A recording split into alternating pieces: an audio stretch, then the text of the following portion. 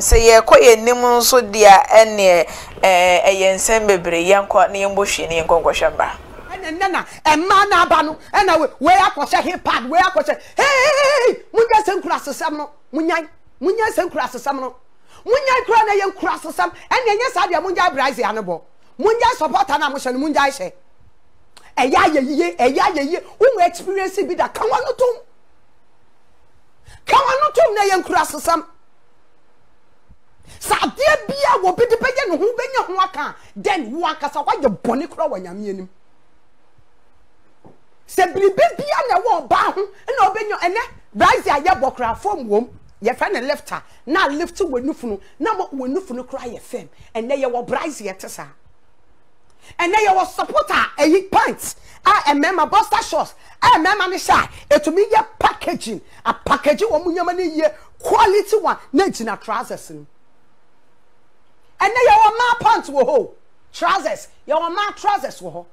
and you want member trousers wo ho you want ma suit wo ho and you want member suit wo aye ye ni nkura sesam no aye ye na munyan enhancement ba ye nya no ade aye friend enhancement e ma me se me phone hian kan kwase asam me nto sebe ade aye friend enhancement e ba ye nya ne me patoja wani achi yie e enhancement ukoye pedicure e enhancement manicure enhancement me pato se wonni mu a me bie jama me se wo ka lip gloss why enhancement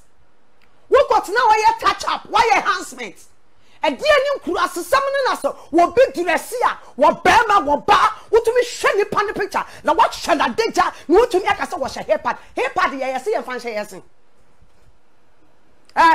hairpad na abroni ni ye ne wo de ba ye no what the abase a bit boost man confidence.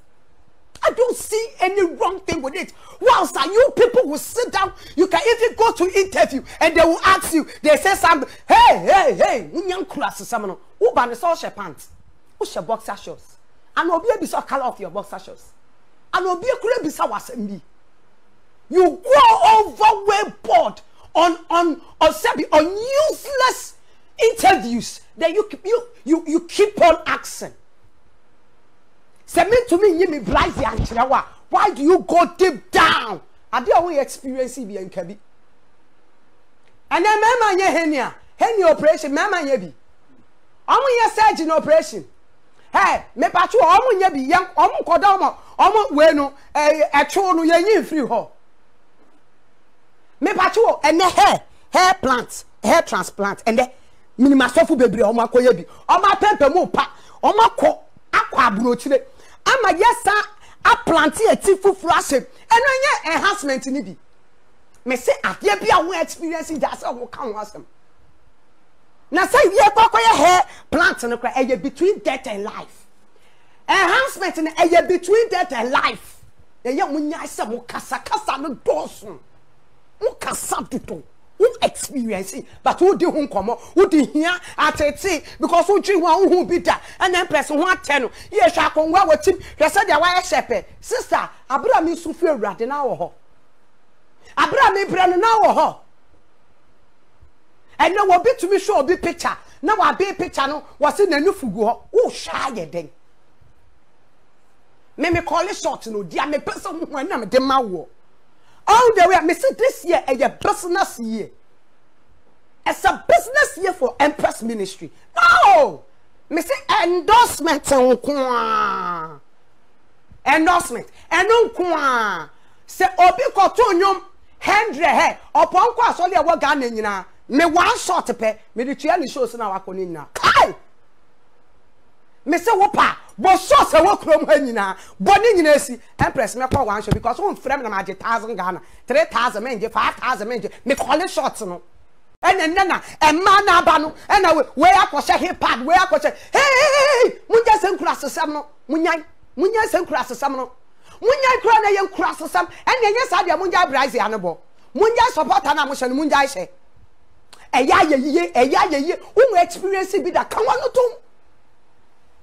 Come on, not to na yen cross some.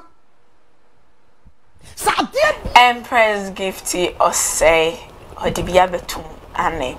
we afutu we bibia bi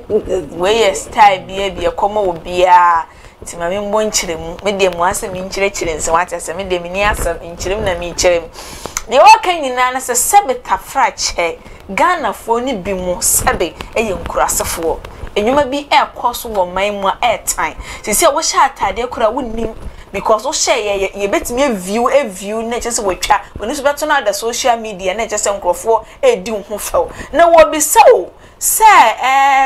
sa we na ye hye go so mo se obi akwhye to obi to na bi aka ho se den no so wonte ase se wo na wo kan na se wonte ase den wo se boxes munya ahye Bryce anonso munya abo na sebeta fracha demu na demu saa enhya dross enhwe na fa na mo because so wotwu anokora mpo na wo ni bibia atache because nyankopon de ye ban na wafa hwe atache obi a ene ademu sa emema na demu langalanga emma no so demu langalanga na na mo no de na che say pa na papa sa nya sa de a na so obenya ho no waka na asem na so obenya ho akọ obi asem obi akwakwhye to obi atwina na obi aye say de ene ne wo problem because obi e born life the person hu e no ma hu munja obi na adeche obi aye say na adeche obi akwhye to adeche obi hada ha adeche obi adan ayeye obi timi view asem ehwe mema kolonko nyina say ene da ho na aye den na akosisen press gift ni abre waye ward odi esi obi aso presenters for yesu nya ye de se beta frache questions bi o ha eye mfa kwem nsembo no bi se obi ahya to sasa wo ba se wo anhya dross boxes wo anhya bi ama en press gift odi ama obi enya ne de mommy pacho ye nko yo nde de to fobo asema okay edie ano odin na yenya tetateni enso yenya ye hwani nyema bi wo ho a edi se woka ye bibi dodo ye hwe ye ho yi na ade we se a me de me nyema se me hwe o se me debi ba ebinum so nya nipa ho tai hwe ye maami a ye kan na se me twem me hu enro abroga bi a watumi adi me ehame o na me be hye satare bi kura ko program na o ji to se china nko ya ko view man shakora ehame papa me do fu ya dia sisi social media no wanfa ma yense ni emo abrofo ko mo de ba ko mo nya saa o wanfa ma yense yefa mu ye nua ho fi yefa nse obi ewia so bi kra ni nyame no obi ngina ho onni mo obi na nipa bia no obi o se obi bia no ono so de tale na ho ma anya sam keto on de bo se mita enti yanto ye bo asese ye tumi se ye nua e ka obi won samwa ade ne ye twa le no to ayi ade no na ebo sa o se nipa ne wa zoom yankasa onya botre ano odin ano ye din empress gift nankasa obi aye ne bi ono so wa hye na atade kama ena obi zoom na pa ena ebo ho se mita enu nti na bu ofu saa no enti yenyai ensam keka se ye ka obi ho asem sa ne wiase edu nti se ade ahon kesem kana wiase no de Kristo crowd obi apama wase ye mmane mom nyini chabre ne du a enti se nipa ne ye na ade na se wususu se obetumi akoka be no koyi ni ntan ebe no enye nipa mana social media na ade na asem ebeba beto ye na dosu social media wododo ebufu nsem atemnidie nsem adosu wo nti ene akola ketu akura di ni pani atem a enye ne ya akola ketu na ekunu ka ayine ho asem ewo ho enye ne ya obi ka deja ho asem a ya bibire wu ha na usha gesa fame ntino omu ka deja ho asem ana one medaye ana sami podi me fra ne ntoma kani be mu asem ka be ma mu asem a ani enyai to sabet enkwala nketu kitakita phone na de bia me ka se Yenhwe ni ye fi se ye bibi ni akọ ana ne ewu ye bi enne na wo abayoa obi akoye ne to agya no obi akoye ne nufu agya no ne nufu ne to no onyina so ababa wa saa o onyina so ababa wa saa wiasu ye beguru nto aho ye nyina ye beja wa akọ enti di obi aso obeye no ye nkrofo bi wa wo ankoka na asem o meka ebida me da bia me kase ebeye din sam di ne maboni bi ba betu social media ama mani mo gu ase se me dream me din ho enti eyade a obi owo a wonya time e ka obi ho ase ono wonya pe o wi ase ya fa nse ya dwumi ni ye nua ba empress ya ka me kase wo se wi ase so nyonko a otan ebeye me na meye wo no oya wo ebeye wo na meye me no ya wo wo BS sawasa otan no sawasa wacha ne pa enti dia wususu se wo ye na eboa wo ne Nyankopon ye ni obi sunim se eboa ne Nyankopon ye na de odi abetu ebema nipa bebre nso aye disturb ebema nipa bebre nso aye ahomaso ebema nipa bebre nso aye anya nsunsun aso bone woti ase nti yansha ne nso na emoa yansha ne nso yanso ayeye na binum asua ye se ye woni pa bebra wo sua no nti babia ye kobia no ye hu se ye wonkofo bi wo ye chi omo nso omo hwe ye nti yama ye nimra ye ho so ana si ye kokan ansem so na ne bubefu a ense se ye kan asem na wo nso se de ebemma o kan asem no eno nso betumi ama ne bua edai afu ebi se bia se de wo no ho na eye ofe na wo beka no wo dane no anim guasiem aka ne yawo mo ono so abedi ni din baby awadu no wafam wako social media kwaso yenwu ya wako akasa bebre eti se baby awadu no sa na se say ni wadu osa na tikura enye ye onti bin sa na ti emeye bibia they say dress up a life we say ni nyina no so na ma na nije ebo ani dress na ma na nije oba no ko fine no ko say no ko ni baby obo wa de no be ya de komato ne yem obo dress ya na ma na nije obo otonwuma na ma na nije obo ko fie kwa na enye sai obo ha like social media no all dress ke obo ko fie very simple onam ne baby otimi yesa yes nti yanhwe ne ya konkon ne betimi ajeje yes obetimi tan no wadwen ne nyonko nipa ho so ne nipa no kro wodidi adao ai yenya nipa ho adwen na yentu yebo ase na pre wo de baby awu ko bia fadwumaden pre wo ma ya me kase se Nyankopon judgement ke wode ma ayifu ajeje wode ma bifu ajeje nka mafa bekwa bunsam jimi ne doso se nyame de judgement ma ai wode judgement ma nipa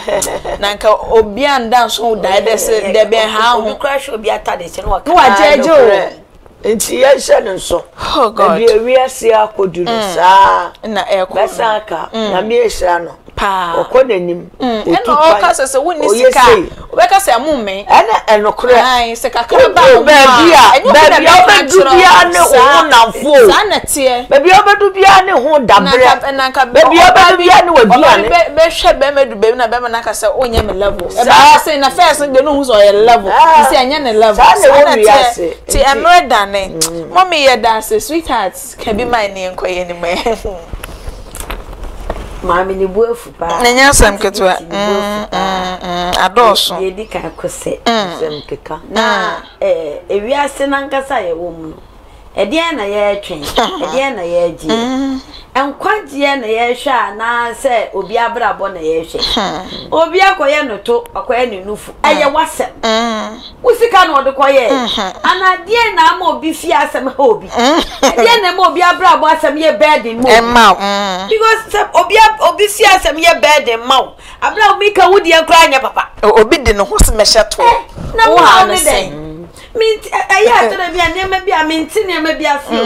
evi se ewiase na ye wo no ma mi sa wo hwe omo kan gofo hu nsem to nkofofo nko a o Edio ma wo hwe mo a mo tena se e dressing nkofo kan nkofo wan sama ampa oni bi just ondu baby a ba mi na du enti eyawudi o se nsem kekafon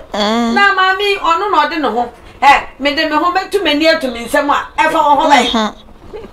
na me fi se me de me na ba ko be na nti na ba ko akafia what is your problem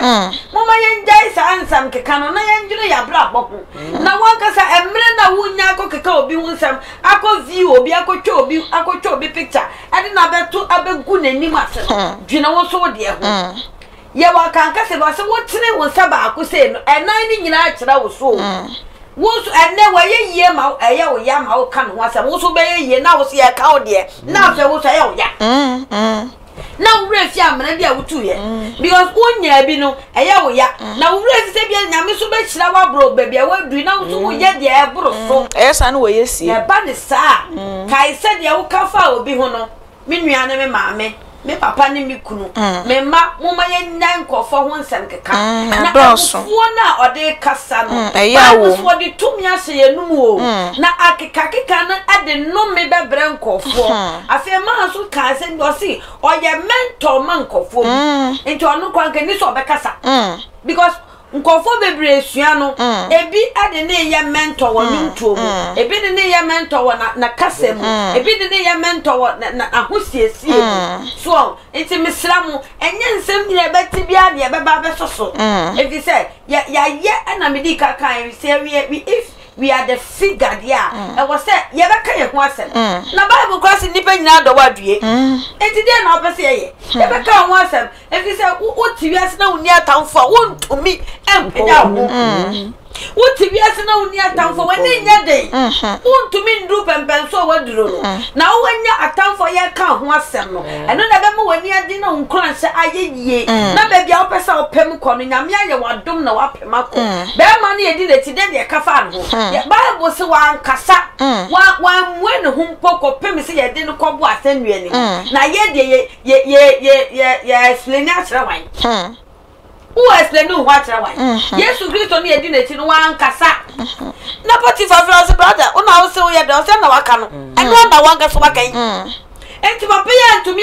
wa anyi ne ho wa defend ne ho enti de ya kafa ho no wo defend ho achira wan because nipa ni ka bi de wonti he mpo ado so se de wate ogbo fu